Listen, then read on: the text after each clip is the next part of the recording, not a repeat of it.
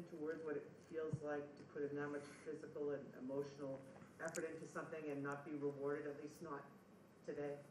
Yeah, I mean, it's tough. Physically, I feel fine. Just emotionally more. Just sucks to lose that one. Definitely felt like had it on my racket, and yeah, I mean, you know, towards third, fourth, fifth set, I felt like I was a better player. I had more chances. Just one bad game for me, but yeah, I mean, definitely sucks, but good tournament for me overall. I just have to ask you about the debate with Carlos Bernardo. Were you becoming more and more frustrated, or was it something that happened right there and then? I mean, I think I misspoke when I said that that he's corrupt or whatever. I said, you know, it's definitely emotional, but I do stand by my side. I think it's unfair, you know, how much Rafa's getting away with. I mean, I'm completely ready to play, and the clock is ticking.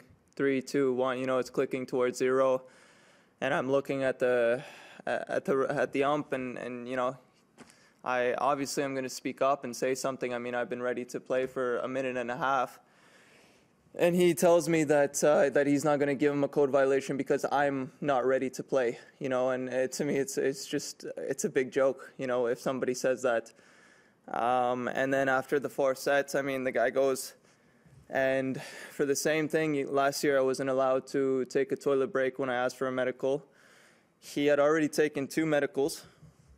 He was getting medically evaluated. That's what the ump said after the 4 set, getting medically evaluated. And after the evaluation, the guy goes and takes a toilet break.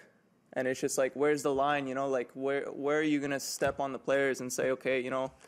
And again, I respect everything that Rafa's done, and I think he's an unbelievable player. But, you know, there's got to be some boundaries, some rules set, and it's so frustrating as a player. You know, you feel like you're not just playing against the player, you're playing against the umpires, you're playing against, you know, so much more.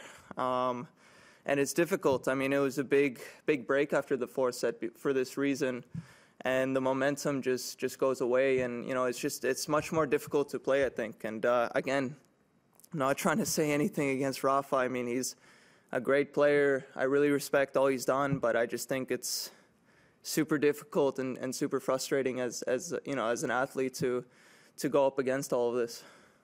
Do you feel like he gets preferential treatment because of who he is? Of course, 100% he does. 100%. I mean, every other match that I've played, the pace has been so quick because the refs have been on the clock after every single point.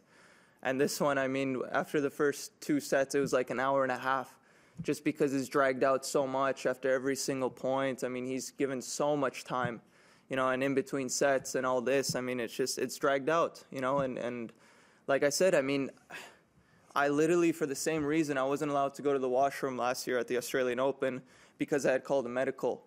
And I'm not arguing the fact that he had a medical or whatever it is, you know, but how can you get evaluated medically and have a toilet break at the same break, you know, and just causing so much delay in the game?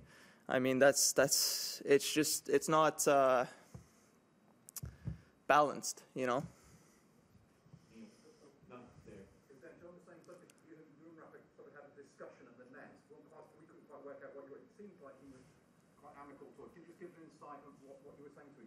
Yeah, no, I mean, it was nothing against Rafa. I mean, it was just Rafa was serving, and I would expect the umpire to be looking at Rafa, and the umpire was staring me down, and it just didn't make sense to me, you know, like, Rafa's getting ready to serve, there's a clock right there, you should be, as an umpire, you should be looking at the server, and the guy's staring me down, so I just looked at him like, why are you looking at me, you know, and it was shortly after I had said, you know, obviously, like I said, I misspoke. But he was staring me down, so I felt like there was some feud or something, so I looked at him, you know, and I was just explaining that to Rafa. That had nothing to do with him. Did he say anything? Who? Rafa, when he came to the net. No, he was just confused. He didn't understand what was going on. He just asked me what happened, and then there was no problem. The first 2 sets, especially the first set, you looked a little bit hit up flat. Is that nerves? I mean, they certainly would have an outcome in the match that you weren't able to get revved up until, you know, you were down 2 sets already. Yeah, for sure, it was nerves. I didn't feel comfortable. I mean, it was my first match, in a while on Rod Laver, you know, so he was definitely more comfortable out there.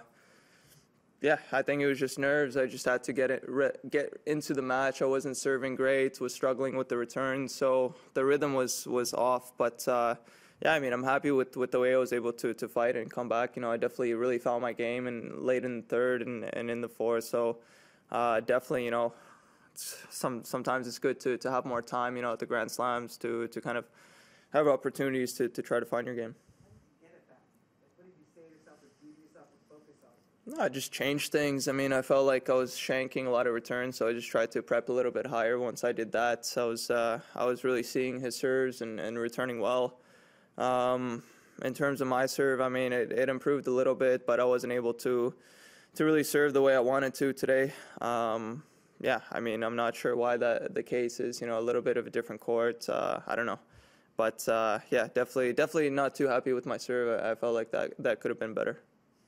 Yeah, I think that's the key to taking it on the big three. I think sometimes players are a little bit too much in awe of them and step back, and you've got to sort of stand up for yourself, if you like, and get out there and fight. For sure. I mean, look, like I said, I do respect and appreciate all that they've done, you know? And at the same thing, I mean, I'm just going to add, like, the fans, like Daniel said, the fans are cheering in between first and second serves. You know, it's just, I mean, out of respect to all the players, you know, like, it shouldn't be happening. I feel like if you're a tennis fan, you should understand, like, both players are giving an effort, you know, and I understand all they've done. I understand all the success, but, like, yeah, you're out there, you're trying your best, you know, like, why are you clapping in between first and second serves? It's so unnecessary, you know. But yeah, for sure, I mean, I just feel like it should just be more even, you know. They're already on their own. They're so tough to beat, and it's so difficult. But if you give them more advantages, then it just becomes that much harder every time, you know. So, again, I'm not trying to take away anything they've done. Of course, they're great champions. They're the legends of the game. But at the end of the day, when you step on the court, it should be equal for everyone. Looking back at the match in Hull, did you think the result was more about the level of Rafael Nadal's play or more about the level of your play? I mean, both. I mean, Rafa did a good job in the last set once he broke to hold his service games and serve really big, you know, but it was both. I mean, I wasn't able to really feel comfortable out there, but it's not just myself, you know, he's obviously putting a lot of pressure on you and making a lot of balls and playing aggressively when needed. So I think it goes both ways, you know, but maybe, you know, other opponents would give me a little bit more freedom, you know. Definitely it's tricky, but yeah, for sure, I think it was a combination of the two. We have time for one online question. If you have an online question, please raise your hand now. And we will take Benjamin Lewis. Tennis Canada, your question, please. Hi, Dennis. Sorry for the loss tonight.